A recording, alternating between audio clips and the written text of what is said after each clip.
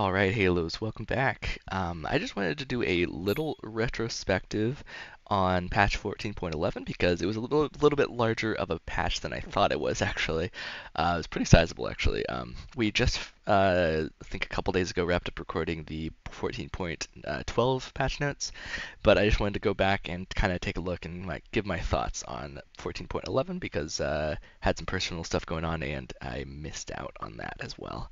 So yeah, let's kind of just breeze through it. We're not going to spend like a whole long time on anything, but yeah, there was a 14.10 mid-patch update about some stuff, and there's some different stuff there that were put in, kind of like a mini patch or whatever. You can now fist bump in Arena, which was pretty cool. Actually, I was wondering why you couldn't do that before, honestly. So that's nice that they put that in. Essence Emporium is of course back, and it's still gonna keep going even longer than the 19th, I think. Um, I'm not sure actually, but yeah. Anyways, there's reporting right ID stuff. There's still a duo ranked for high MMR. Middle East server is was has some stuff going on there, of course. That's opening up, so that's pretty cool for the Middle East. They did some system changes to address the lane swapping. What I gathered from what Freak said was that they aren't like super worried about lane swapping. They don't want to like completely remove it um, and put like some hard restrictions on it, but they don't want it to be every single game or anything. So yes, turret fortification. So damage reduction for the first 5 minutes was 50%. Now it is 75%. And of course, this is for the middle and top turrets only. So in bot lane, that reduction doesn't exist. So basically, if you swap up to top, you're going to be taking the damage you deal to the turret is going to be reduced by 75%, which is pretty large. So only do that basically in extreme cases, like super extreme, where you know for sure you're going to lose the lane, and it's just yeah, you're going to give them an advantage anyway. So yeah, turret gold. So first turret gold is actually going from 150 to 300, so doubling that, which is really nice.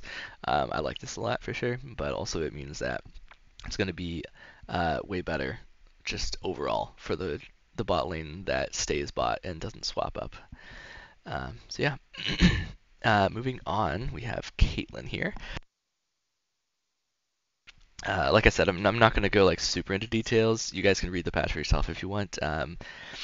But yeah, basically what I gathered from this is that Caitlyn's attack speed growth is actually going up quite a bit, which is really nice actually. But they're getting some huge nerfs actually.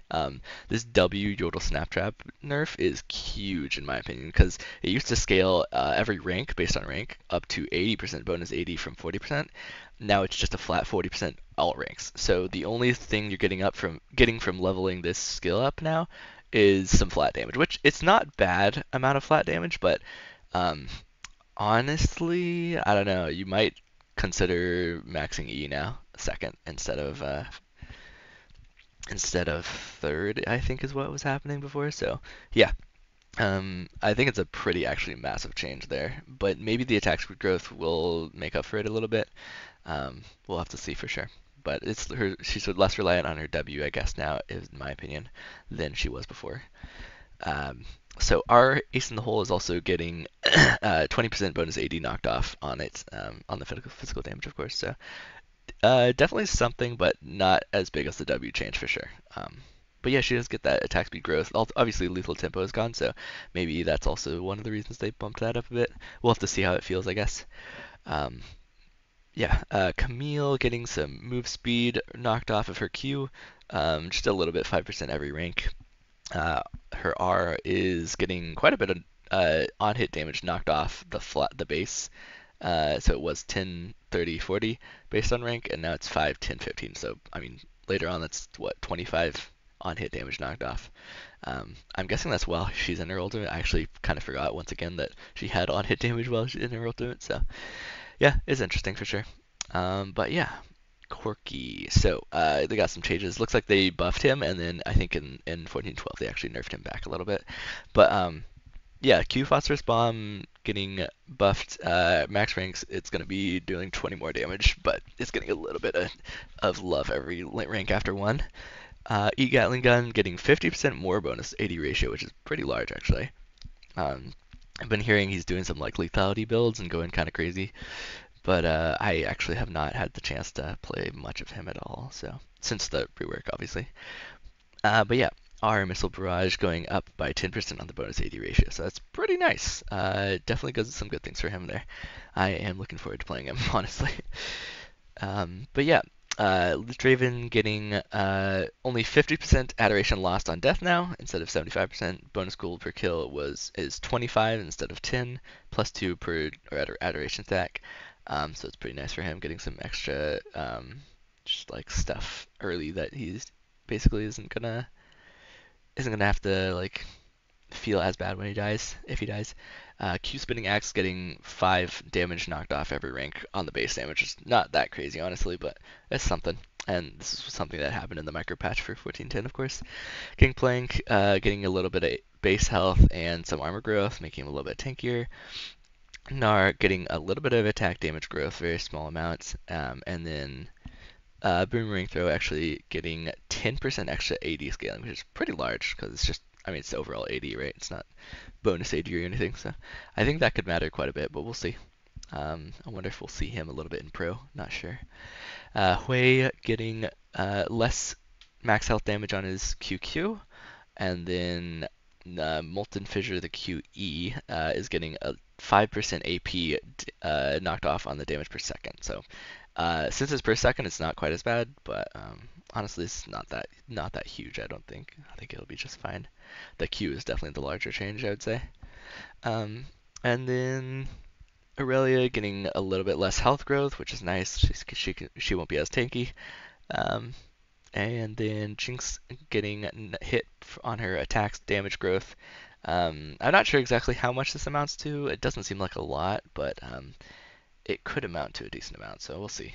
Um, Obviously, Infinity Edge got nerfed a little bit as well, so it's going to be a little bit tougher for her. Karthus, Lay Waste, getting, I think, like 2 damage knocked off early on the flat and then 6 late. So I know he does use Q a lot. Maybe it'll amount to a lot, but I don't think it's really going to matter. It's a pretty small number, but we'll see. Kha'Zix, let's see, he got a little bit of base damage up, and that's it. It's 10 every level, so I mean, it's decent. It might matter, but I don't think it'll matter, honestly, that much. Cassante, his mana cost is going down to 20 flat, all ranks. The W Pathmaker actually, it was 40 to 65% based on level, and now it's just 30%. So that's actually a pretty large nerf, I would say. This is one of his most important tools, actually. And the maximum hold duration is 1 second, so he can't have the damage duration for as long. Damage reduction, rather. And then all out damage reduction, so his R is 60%, and it was 57.35 to 75, so actually just basically a nerf on that as well. Um, Pretty much overall. And then our all outs, the healing is going up a little bit by 5% every level. So that's pretty nice. I think this is all fine.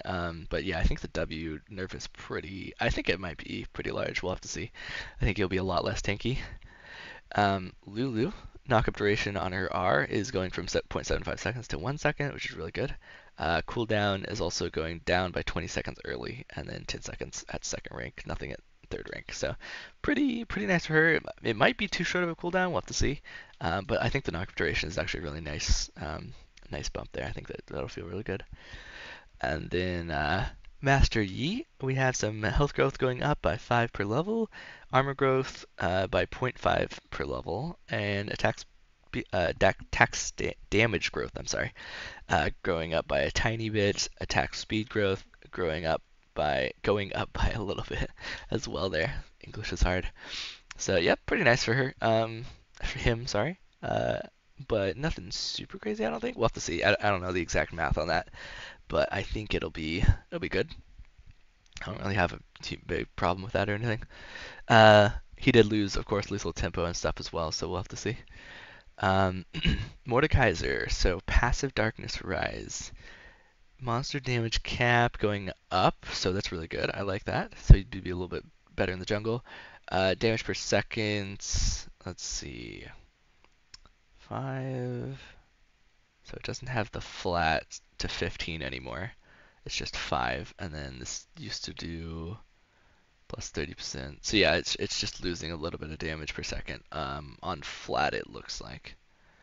But it does still scale with the 30% AP, and it scales with 1 to 5% target max HP based on level. So yeah, okay. A little bit of a nerf there, but he's better in the jungle, basically. I wonder if they were just pushing him into being jungler, I guess, or something. I'm not sure. Anyways, Q Obliterate getting 5 damage at rank 1 and 45 damage at rank 5, just flats.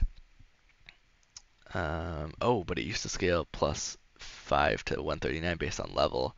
Now it's plus 0 to 45. That's pretty large nerf, I would say to him. So, um, well, I guess it evens out a little bit at max rank, but not much. No, not enough. Not even close to enough. It doesn't even out at all. Actually, I lied.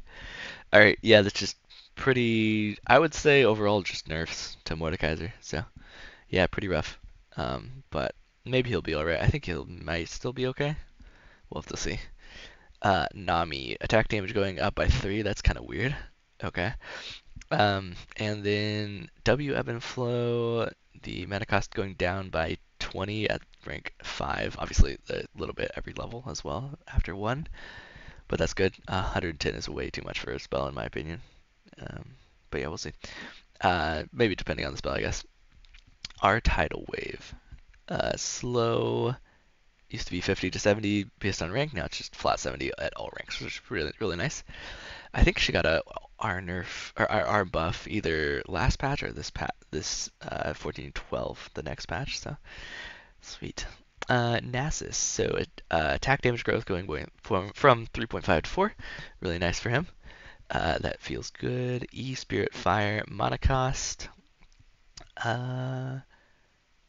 Oh, really nice. Down by 10 rank 1, and then down every level until rank 5, it's down by 30. So that's really good for the mana cost.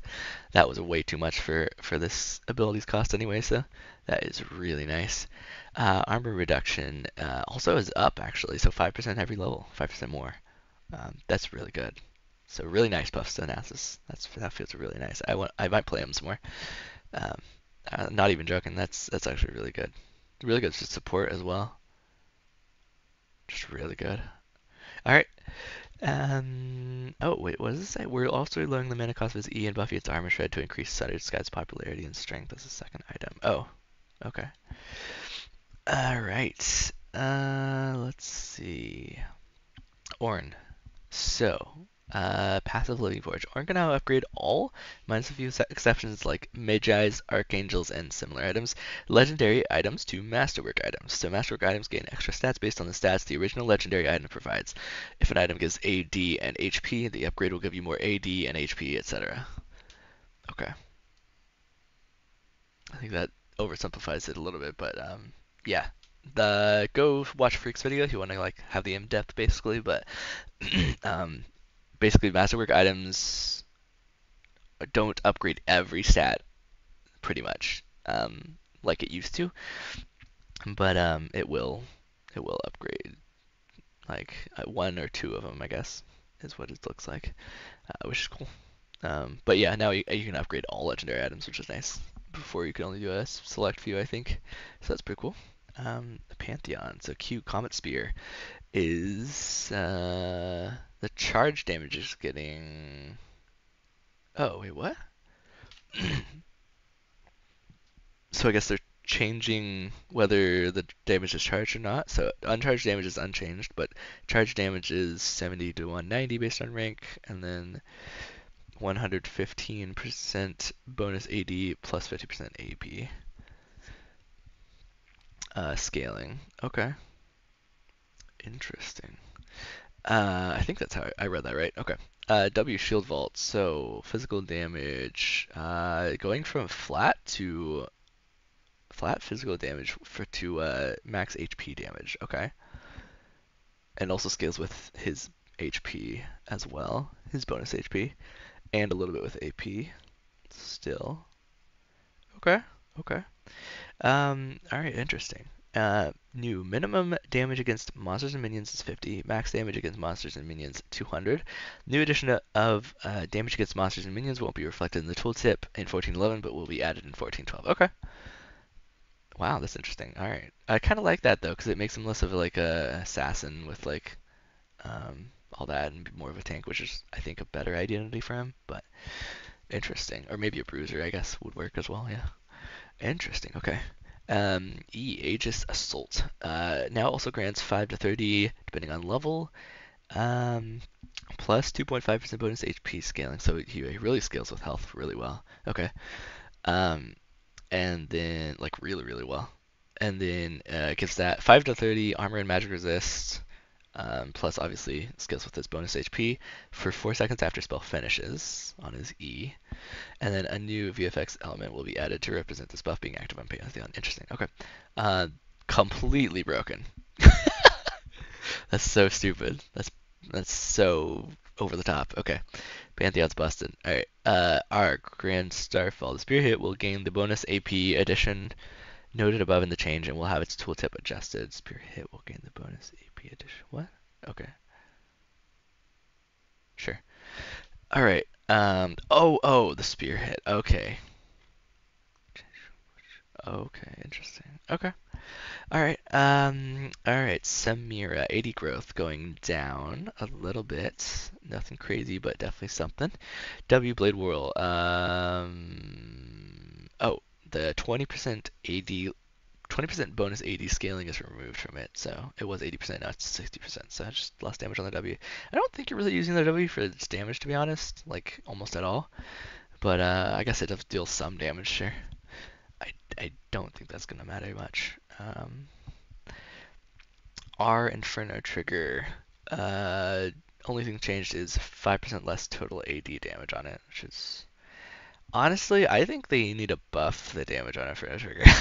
Unpopular opinion, but I've been playing it in I mean, ever since Arena first released, I've been playing Samira in there, and she actually just does more damage with her Q and autos. Yeah, just with her Q and autos than she can during the whole duration of her ult. So I think it needs to be buffed actually. Maybe the duration, like how long the duration of her R can be like shortened a little bit to make it better.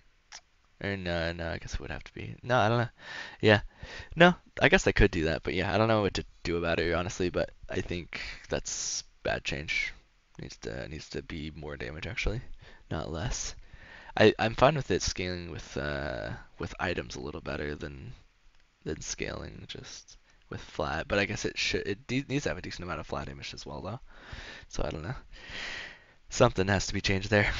Singe, Q Poison Trail getting 5% more AP on the total magic damage over the duration. So yeah, nice for him. Really dumb. I hate playing against Singe, so this is not great, but we'll see, I guess. Our Insanity Potion also getting the cooldown reduced. Now it's just 100 seconds at every rank, so pretty nice for him. That's really low. Um, Smolder. So, raise Smolder's base AD from 55 to 57 in the macro patch. So now they're raising it 3 more, so now it's 60 attack damage. Alright, base health going up pretty decent amount. Micro patch change and it's already live. Okay. Base health regen, pretty good actually, not bad. Yeah, really good buffs on the base stats. Passive Dragon Practice Super Scorcher Breath was 40 to 52%.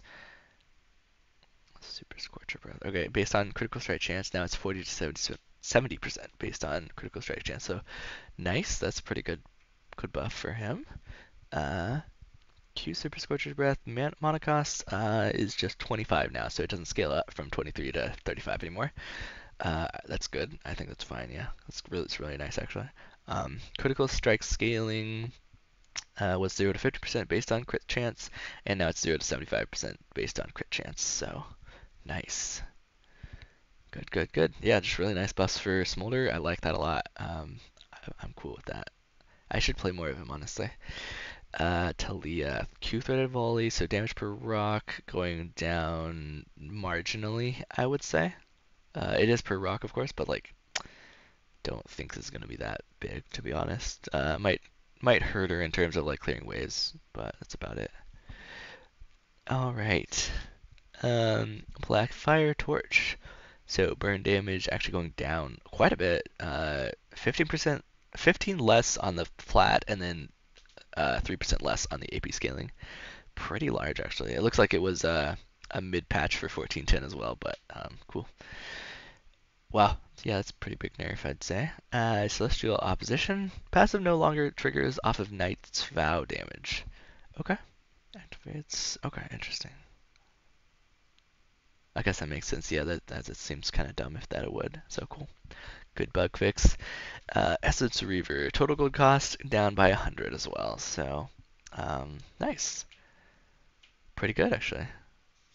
And they increased the AD on Essence Reaver from 65 to 70 in the micro patch as well. But yeah, just a little bit note there. Faded Ashes down by 10 AP and down by 6 burn damage. Wow, that's pretty rough as well. All right, Immortal Shield Bow. The shield is getting increased. Yes, good, good, good. Okay. Shield is increased from 320 to 530. And now it is 320 to 720. So basically at later levels mostly, but um, definitely nice shield there as well. That's good. That'll make it a little bit better, but I think if this shield bow is still what I think it has, just in terms of stats, since they removed all the other ones, it's hot garbage still. But that makes it a little bit better if you do end up buying it at least. Infinity Edge is currently too strong, so they're removing the 10% of the crit damage on it. So that honestly sucks a lot. I feel like this is a little too much, but oh well. Um, it is what it is, I guess. Knight's Vow. So health is going from 300 to 200, so 100 health knocked off and 5 ability haste knocked off. Um, Static Shiv. Um, Build path changing a little bit easier combination. And then gold cost going down by 100 as well. Movement speed added 7%. Attack damage up by 5. Attack speed up by 5. Electrospark damage up by 30. Oh, nice. Okay. Okay, this item's actually still bad, but better. But better. Okay. Alright. Serrated Dirk. What we got? Maximum serrated dirks in inventory can only be one now. Okay. So you can't buy more than two. Well, you can't buy more than one, I guess, at a time until you combine it. That's too bad, but it's alright. Zeal, critical strike chance down by 5%. Interesting. That's unfortunate. I don't think that's necessary, but alright. Runes cut down. So used to deal 8% increased damage, except true damage to champions above 60% maximum health. Now it's above 50% maximum health, so pretty good. Just a longer time that you deal more damage. I like this. Um, it was a little. I felt a little weak, to be honest, especially considering what the old version was, in my opinion. But I guess I don't really know the exact data on it, so yeah. Absorb life also getting buffed here. We got 2 to 17 healing was what it was. Now it's 2 to 20, so a little bit more. Mostly later ranks, so it looks like. But cool, good stuff. I think they can be buffed more honestly. Maybe scale with some AD and AP as well or something. I don't know. Aaron bounds changes obviously, and arena stuff going crazy.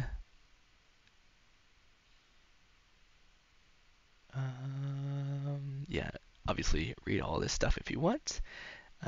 I might if I have time, but we'll have to see. I got lots of changes though. That's pretty good. Dark Steel Challenge getting nerfed. Yep, saw that coming. um, all right. Lots of changes to the arena. Like a ton. All right, all right. Arena bug fixes and quality of life changes. Cool. Cool, cool. Okay, and then normal bug fixes and quality of life changes.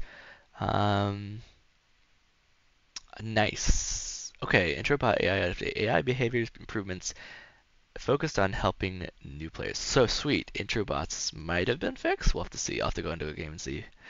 Because they were one of the actually the hardest bots actually of the three, in my opinion, since the update. Places where players would enter a private ID have been split into two input boxes, one for game name, the other for tagline. Okay. Um, Bug fixes, got lots of stuff here. Those that can be actually pretty interesting, so definitely take a look at those. Other than that, we got some Infernal Ash, Infernal Olaf, Infernal Karma, some Chromas, and that's it. All right. Well, the recap went a little bit longer than I expected it to, but yeah, pretty good, pretty large patch actually. Definitely some big stuff there. Caitlyn getting gutted a little bit, but buffed in other ways, I suppose. But yeah, definitely some changes there. Wait, was Collector changed? Hold on. Did I miss Collector? Did I miss Collector somehow? Didn't miss any of the items here, did I? The overview says Collector was changed. Wait, was it like an old change or something? Like a micro batch change? No? Okay, that's kind of weird that Collector's there, but alright. Anyways, yeah.